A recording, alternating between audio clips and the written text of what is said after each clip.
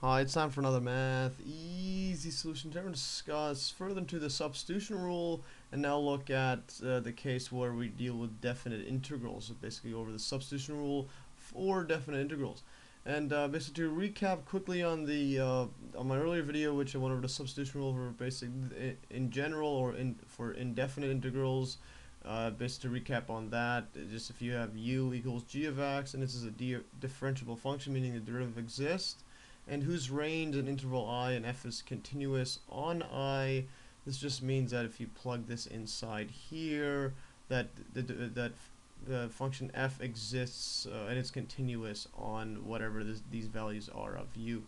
And basically then if you have a function like this, where you have integral of f of g of x times g prime of x dx, then you could replace u equals g of x inside here, and the differential du is going to equal to g prime of x dx, so this part replaces with du, so you have something like this. Yeah, but when we deal with definite integrals, meaning integral from a number to another number, then basically the substitution rule is very similar, so we'll have the same definition, basically if u equals g of x, etc., all the way up to here.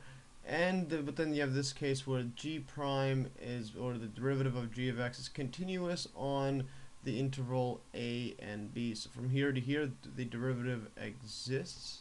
Yeah, then basically if we have an integral from a to b of f of g of x times g prime of x dx, then this one we could basically, it's equivalent as solving this function, which is integral of g of a of f of u du up to g of b right here.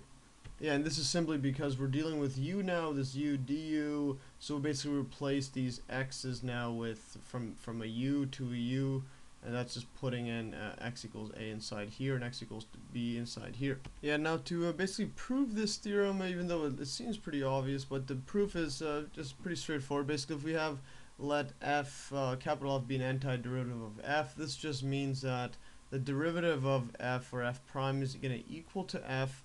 So if you have the case of f of g of x, so you have a function inside here, then the derivative, if we were to look at the derivative of it, we'll get basically f prime of g of x equals to, yeah, actually I'll just write it like this just to make it a bit more clear. So d over dx of f of g of x, this equals to basically f prime g of x, and then basically using chain rule, we have to go g prime of x right here. Yeah, and basically because this f prime is equal to f, so this equals to basically f of g of x times by g prime of x. So now if we were taking the integral from a to b, and this function is exactly this one right here, so we'll get basically integral a to b, yeah, of f of g of x times g prime of x dx. So now this equals to, because the number of integrals is just going to be the antiderivative. So the antiderivative, we know that it's going to be this f of g of x, or this capital F. So this equals to f of g of x, and then obviously it's going to be from a to b right here. Yeah, and this notation basically means from f of g of b right here minus f of g of a. Yeah, so and this is the same thing as this part right here, but now when we look at the right side of the initial part, so basically we were considering the left side. Now if we look at this right side separately, and it's pretty straightforward, yeah, we will get basically integral of now g of a of g of b. So we're doing this completely separately, and to show that it's going to be equal to the same thing, this is going to be now, yeah, f of u du. So just using the fundamental theorem of calculus, I think it's part 2 with definite integrals, this is just going to be equal to now, this is just f of u, so then the antiderivative is going to be capital F of u, based on what we initially did. We just let capital F be an antiderivative of f. So now we're dealing f of u, and this is not this, yes, basically it's going to be a different variable, but same idea. So now we go from f of u from now g of a to g of b right here. So now, and then this also equals to basically f of g of b minus f of g of a, and this is the exact same thing as this part right here. So then the theorem holds. Basically, integral of from a to b of this function is equal to the integral of g of a to g of b. So now we could use just the u instead of having to convert it back, and I'll show you that with an example. Yeah, and the example I want to go over to help illustrate this better is when we look at from my earlier video on substitution rule for examples part 1. I showed basically I solved this integral, this indefinite integral of square root 2x plus 1 dx, and showed that it equals to 1 over 3 bracket 2x plus 1 all to the power of 3 over 2 plus a constant c. But if we kept the substitution rule of the substitution of u equals 2x plus 1, we got up to this point right here.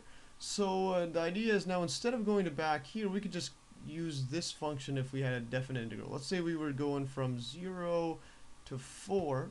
Yeah, so if we're going from 0 to 4 of square root 2x plus 1, if we use this result right here using the x, we'll get basically 1 over 3 and then times it by 2x plus 1 and then 3 over 2, and obviously the constant will disappear when we have a definite integral. So now it's from 0 to 4. So we try this way without using the substitution one. Well, we'll just show you could plug this in. So it's going to be equal to 1 over 3 times it by 2 times 4 is 8 plus 1 is 9, and then to the power of 3 over 2 minus, and now this is going to be, well, 0, 2 times 0 is 0 plus 1, that's just 1, and 1 to the power of 3 over 2 is just 1 still.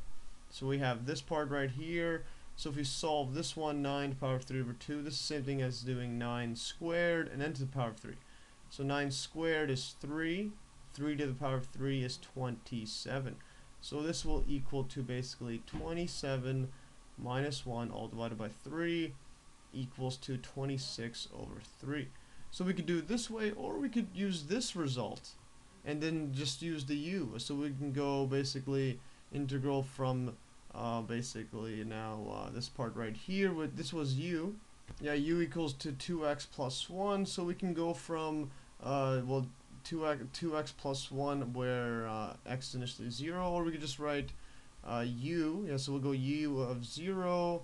This equals to basically 2, 0 plus 1. This equals to 1.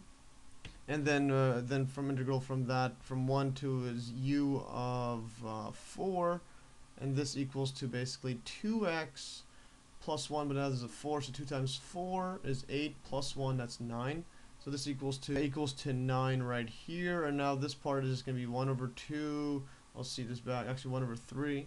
Yeah, 1 over 3 u to the power of 3 over 2. Actually, I made a mistake. It's 1 over 2 square root u right here. This, yeah, I mean, if we replace that, I was thinking about this final answer.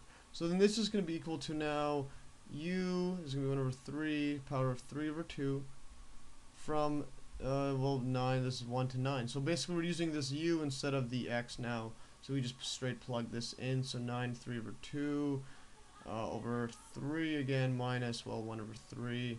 Same thing as this one right here. 9 square root is going to be 3. 3 to the power of 3 is 27. So we get 27 minus 1 over 3 equals 26 minus, I mean 26 over 3. So this is our answer. It's the exact same thing. And this one, I'll go over some examples in later videos to show that, well, when you're dealing with complex ones, it's not even worthwhile to write this one at all. It's just going straight with this u formation right here is much easier.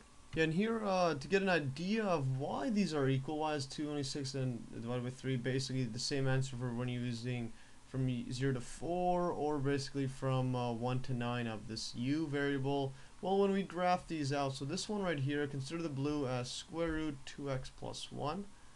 And now this u is the transformation once you did the substitution, just to replace x with a u. You just can't graph it in Google Graphing Calculator without.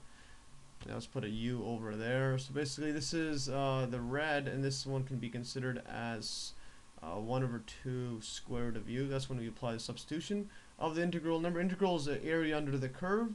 So if initially we go from 0, the blue one, to 4. So the 0 to 4 is up to here. Yeah, so it's somewhere like that. So basically it's saying that this area is equivalent to, once we change the variable to with u, from now 1. Yeah, from 1, actually I'll change the color to green. So from now 1 all the way to 9. So basically now we're saying from this variable, when we change it, these are the equivalent areas right here. Yeah, and we could write basically A1 is equal to A2, which is this one right here. So that's basically the idea of switching the variable. So anyways, that's all for today. Hopefully you learned from this video, and like always, you could download these exact notes in the link below in the description, as well as watching my earlier video on this example to go over this, how to solve this integral. I'll go over some more examples in later videos, so stay tuned, and thanks for watching, and stay tuned for another Math Easy solution.